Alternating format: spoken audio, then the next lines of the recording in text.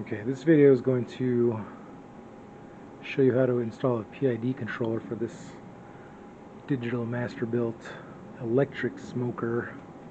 The problem I was having was the internal temperature probe in here was reading way too high, causing this thing to turn off the element prematurely.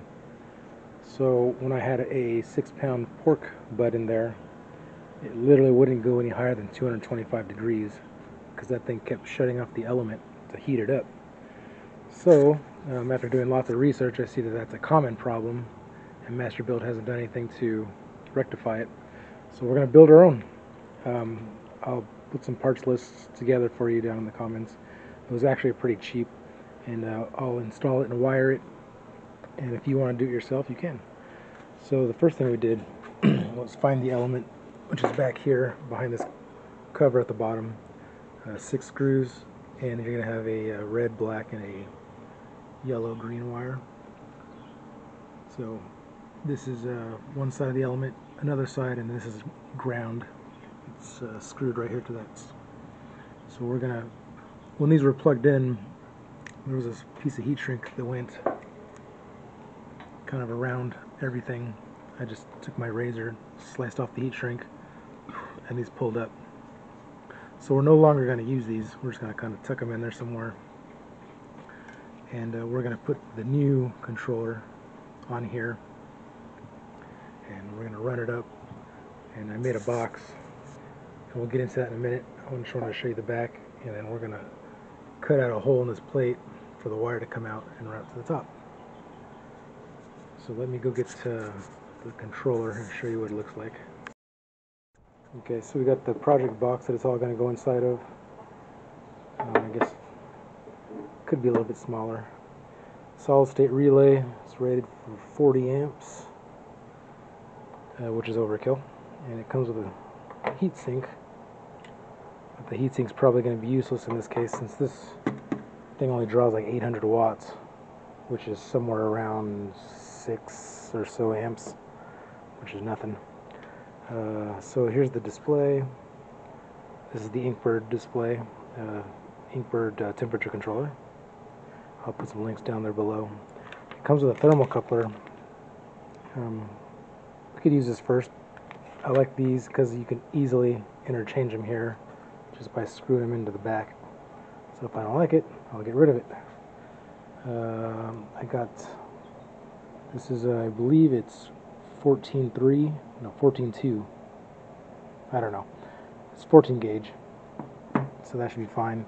That's going to go from the element to the box, which I'm going to set the box up here where the other one is at. Some regular female disconnectors, that's going to just plug into here for the element. Then I got some of these guys. I'm going to run the wires through this. The big one's going to go in the box because we got a power cable and we got this cable going through it. And I got a small little one here that we're going to put on that plate so the wires can come out. And a switch. You don't need the switch. You can just plug it in and it'll all turn on, but you know, what if you want to leave it plugged in? Then you can just turn everything off right here with the switch. So it's pretty much it. So I'm going to do a kind of a detailed build on how to wire all this stuff and also program that. So this will probably be kind of a long video, but if you're trying to build one of these, it should help a lot. So let's get started building. Okay, so I got the ends crimped on. I used white and black for the element, and then the green is back there. I just kind of screwed it down to where this one was at, actually right behind it. And the stock wires are just kind of pushed back in there. And I drilled a hole through my metal piece using one of these things. So when you do that, be careful, guys, because you know that's going to spin around in your hand. So make sure you stick it in a vise or something safe. And that's just going to go right back up on there. we'll screw that in, tighten these down. And then this other end is going to go to the box, which is going to go up there. So I can cut off whatever I want to, if it's too long or whatever. This was, I think it started out with 6 feet. So let me screw all this back together, and then we'll move on to the box itself. Okay, before I get too far ahead of myself for you guys, I want to show you the progress. So I just cut the power whip off of the back of the unit because I'm never going to put this back to stock. But if you plan on doing it or you feel uncomfortable cutting that off for some reason, you can just tape it up here and get it out of the way. And then you can put it back to stock if you wanted to. So my box, I cut out the square for the controller, that little circle is for my on-off switch. I installed the relay. The bottom of the relay had a metal plate which attaches to this aluminum heatsink, and I just put some thermal paste in between the two just for fun. Probably didn't need to do that because this thing's probably not going to get hot at all. And then I took the whole assembly and I just put double-sided tape on both the ends there, stuck it down in the box. So we just want that just so it doesn't clunk around, since there's going to be some pretty hefty wires on there. Next I'm going to run the element wire and the power wire I just cut off through this little hole, and they're going to kind of branch off and go their own different ways, and I'm going to steal power from that to power the controller. It's going to go in here. I'm going to wire the controller outside the box, and then when I'm done I'm just going to shove the controller into the hole, because it's going to be much easier to do that since the plugs of the controller are on the back, and screwing it all in like this would be kind of a pain in the butt. So we're going to wire it outside that box, run the wires outside of this square, wire it up out here, and then just shove it in. And then it comes with a little kind of locking bezel. You slide from behind it, and it'll lock it in to that hole. So let's get some wires ran. I gotta go look for some smaller gauge wires to do the power on off for the PID controller and some other miscellaneous things. Be right back. Okay, let's see a little bit of progress here. So I got that into the box. I got the power plug into the box. This is the thermal coupler that goes into the smoker. I'm going to try it out. I'm just going to drop it through the top of this hole up here and mount it to one of the shelves with these little brackets that came with. But anyways, I have all the wires ran outside so I could plug it all in. This is the signal to turn the relay on and off. That's the thermal coupler. And this is the power to turn the controller on. We'll install that and see how it works. And one more thing I want to mention, well, if you're doing this in the process, put this on first. Pull all the wires back out of the hole. Slide on this mounting bracket for the controller, and then put these back out there. And don't worry, I'll include a diagram of all this wiring. It's actually very simple, so just stay tuned for that.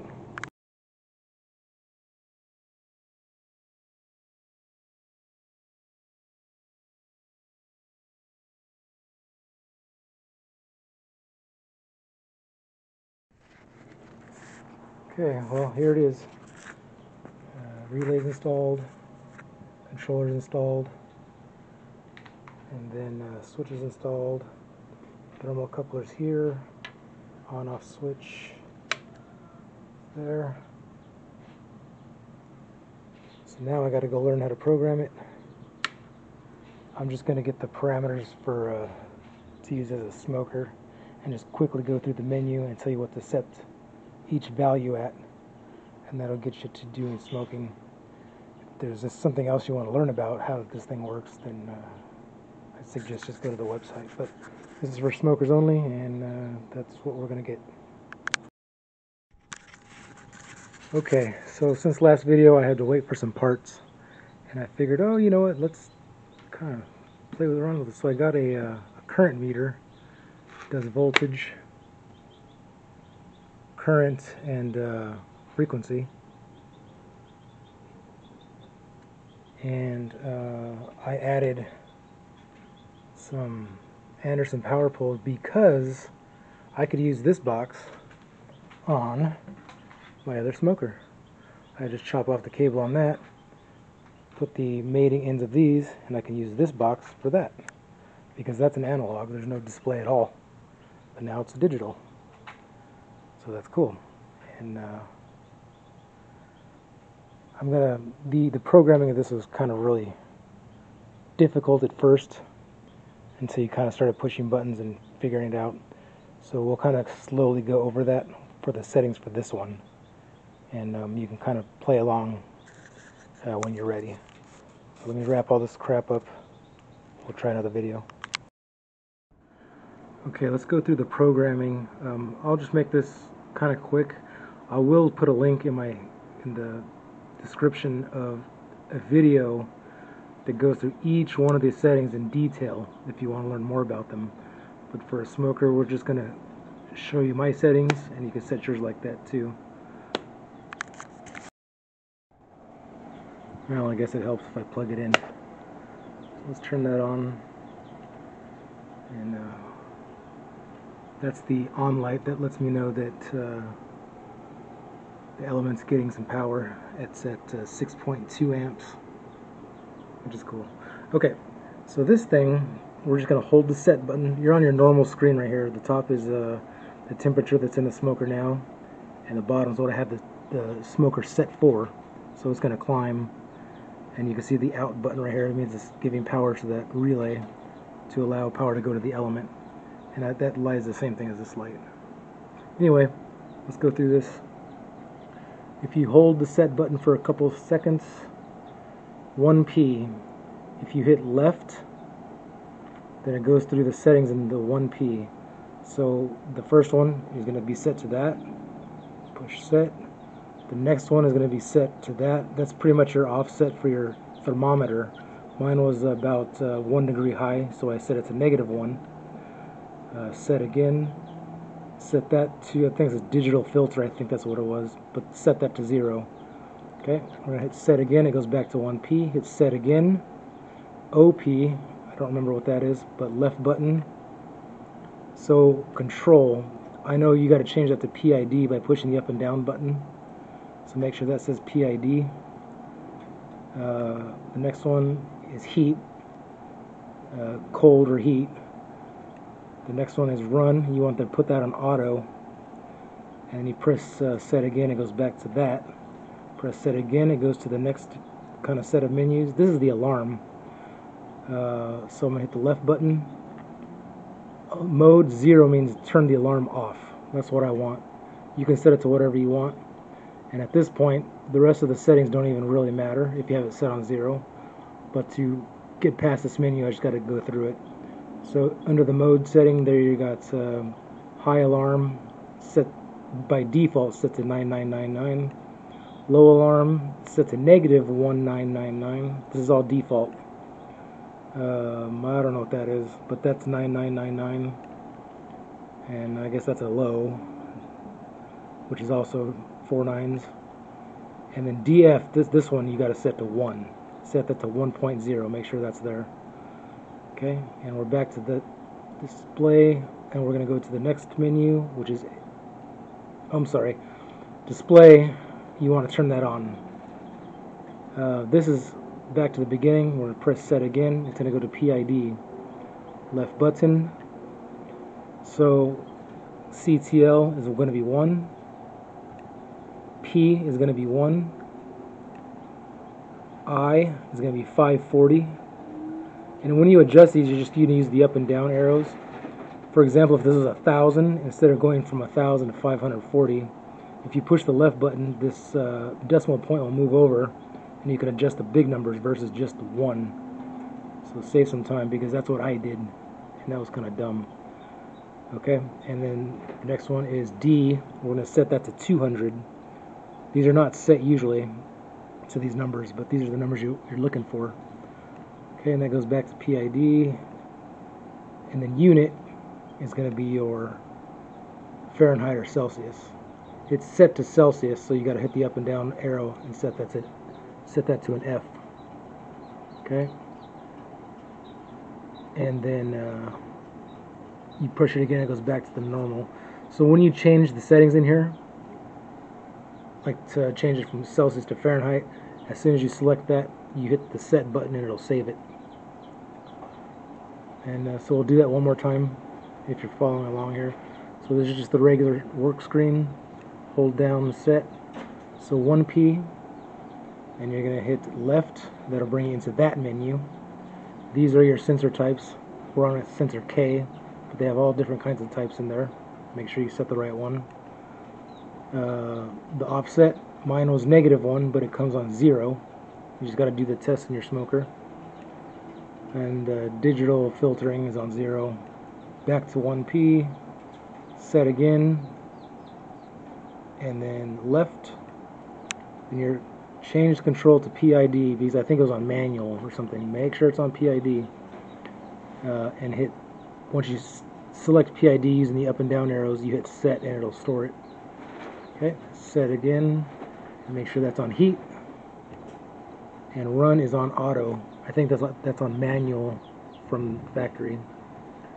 And once you set it to auto, make sure you hit the set button once to save it. And then set again will bring you back to the beginning of the menu. Set again will bring you to the next menu, which is alarm. And again, left button, mode 0 to turn off, mode 1 to turn it on if you want the alarm. And then all nines, -1999, all nines, and that has to be 1.0. Make sure you set that.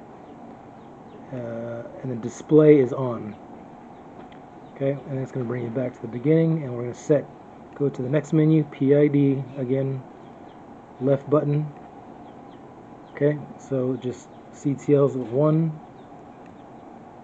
P is 1, I is 540, D is 200, and back to the menu, push it again, and you're on the next menu, which is unit, which is going to be Fahrenheit or centigrade. Whatever you choose, make sure you hit set to save it. And set again will bring you back to the menu, and then set again back to the working screen. So that's it. It was a fun project. The programming was kind of a pain in the butt, but you know, I hope this video helped a little bit. I'll try to answer any questions you have. Just post them down there. And thanks for watching.